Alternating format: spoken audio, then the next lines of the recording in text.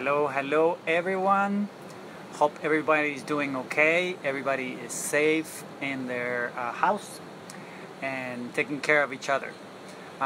We just wanted to thank everyone for assisting into the webinar that we just did today, social learning in puppies and how to apply it into our dog training.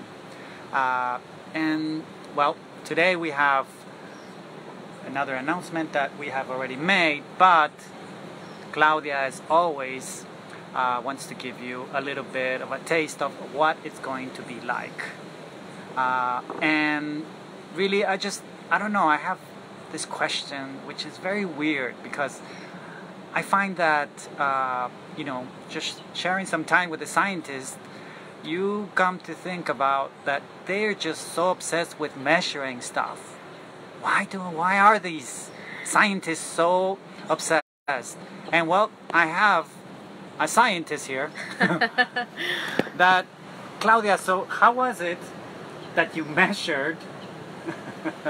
Because I have to say something. She also measures how many tortillas I can have. And you won't believe how many tortillas a Mexican can eat.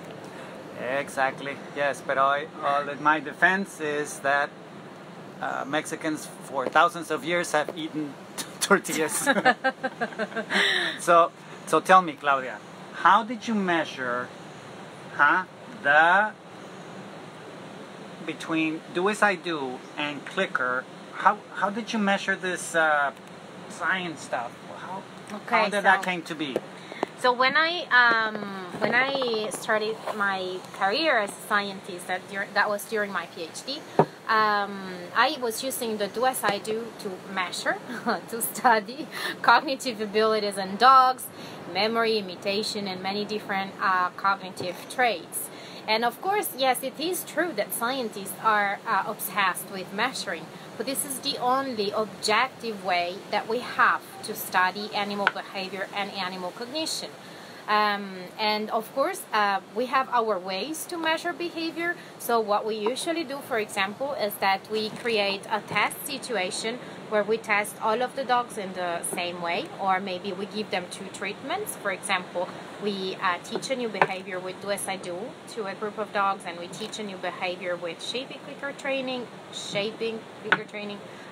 to another group of dogs, and then we measure something. So we have the videos of the test, and we have some very nice and special software that we can run, where we put the videos in and we can code, analyze details of the behavior, and from there we actually do measure the behavior or behavioral variables that we are interested in. And so, as I said in the beginning of my career, I was using the do as I do method for testing some cognitive abilities in dogs. But then at the time, that was when do as I do was already starting to become popular in the dog training community. And so I felt like I had the possibility to provide dog trainers some objective measures.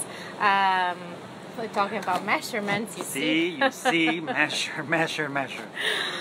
Some objective measures that could actually tell them when it is useful to use this method and when maybe it is not. So that's what we did, and of course the results is what I'm going to explain during the webinar that we will give on the 25th of April.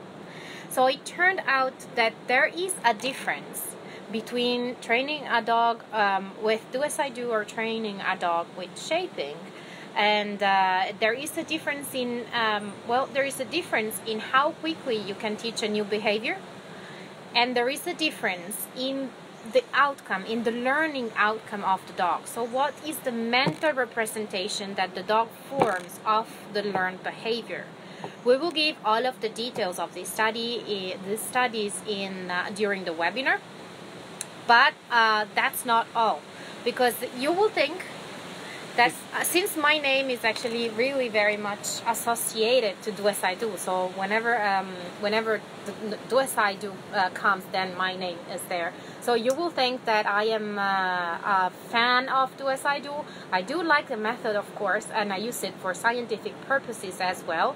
But but do as I do has limitations as well, like any other training methods.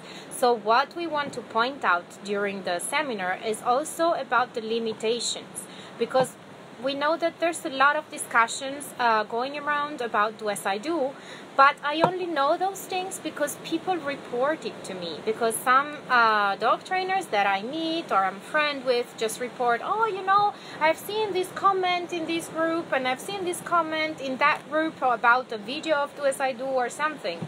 But those people that comment never really come to me with the questions. And this is what I would really like to, that really we can discuss things together. It's not about a fight.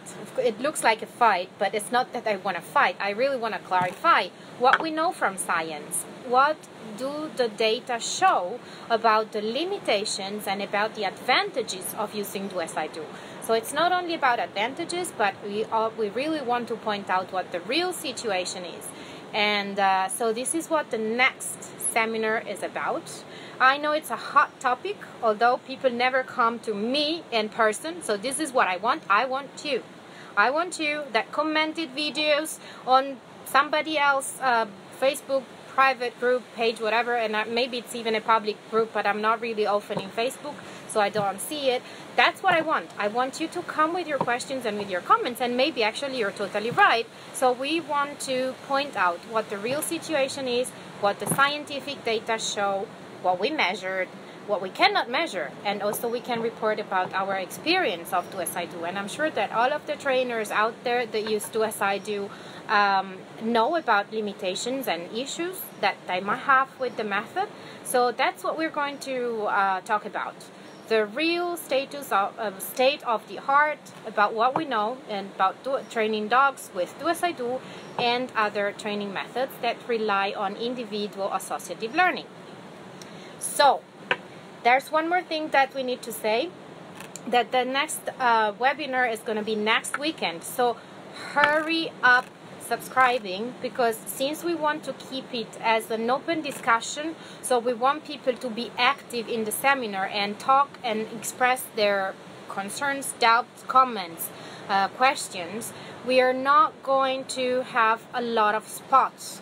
We already have received quite a lot of requests, and we won't be able to open it to many people, because since it's a discussion, it might get too confusing, too massive. Can get forever. Yes, no. So we really cannot accept too many people. So hurry up. We have received already requests, and today we haven't had the time to check them. We saw the email. So if you have already sent a request of information, I'm gonna let you know the cost. If you have already asked about the information to receive information, your email is there. We're going to reply tomorrow, because today we didn't have enough time. And I don't know if you can see out there, but we are in Brazil in a little village, and we are going to get a tropical storm over here. Yeah, somewhere is coming over there. So we need to go. Get food before the situation gets too crazy with the weather. But I think it's just a super great opportunity for even dog trainers that have gone to your to your live seminars. Yeah, of course. Because they still maybe have some questions about this, right? So, some of these limitations that you don't know how to handle. I want you to come and say, oh, look, I've tried to teach this behavior, but it didn't work, and so on. People asking how much it costs, please send us an email to marco@doasido.it. IT is for Italy. And you will find the event, also the information about the cost and duration and topics of the webinar are in the Facebook event. So you go into the event and you find all of the information about that. Send us an email, we will send detailed information, and hopefully we'll see you all. I hope I hope everybody who is interested will fit in the seminar, but as I said, we won't accept too many people. So please hurry up if you're interested. Yes. Go, everyone. Keep safe. We will also keep safe here still in Brazil. And Andreita, I can send you the email. not today, but I'll send it tomorrow or this evening for you to have all the information. I mean, I think we have all the information in.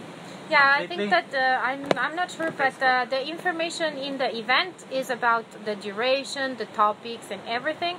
And I think we have the costs as well. But in any case, if you need additional information, we will write it also when we publish this post. Marco@doasido.it. Remember, we're also going to be talking about misconceptions, right? Oh yeah, misconceptions. That's because there's a lot of debate about do as I do. The problem is the debate never reaches me. People never come with their ideas, conceptions and misconceptions, and maybe they write comments, but they never reach me. So this is the opportunity everybody has to reach a scientist who collected some data about do as I do, to ask questions, and also ask questions to Marco and Fumi. Fumi Higaki, he's an official Do As I Do trainer from Japan. Marco is official Do As I Do trainer as well from Mexico. So they have extensive experience with Do As I Do, and they can also answer some questions about the use of Do As I Do for training. And again, do not think, because you might think that since they're Do As I Do trainer, they will say that Do As I Do is best, it's the best method ever, better than anything else. That's not what we're gonna say. We want to point out what the real situation is. So join us at the webinar 25th of April. For more information, go into the Facebook event and write an email to Marco at doasido.it. Marco@doasido.it. See you on the 25th of April. That is in 1 week from now. And we send a big hug to Fumi. Fumi is going to also be a lecturer at the webinar that we will give next week. But it's really funny now, the situation, because we are in Brazil and she's in Japan. And so we have 24 hours time zone differences. But so she's asleep now. Yeah, she's in the future. Yes. She's very advanced. Yeah. So, goodbye. Keep safe. We'll be in the storm now, getting hopefully some food, otherwise we will starve. Sí. Vamos a comer. Vamos por más tortillas, ¿no? Más tortillas, so I can measure Sí, how ya me many comí todas. tortillas. Chao.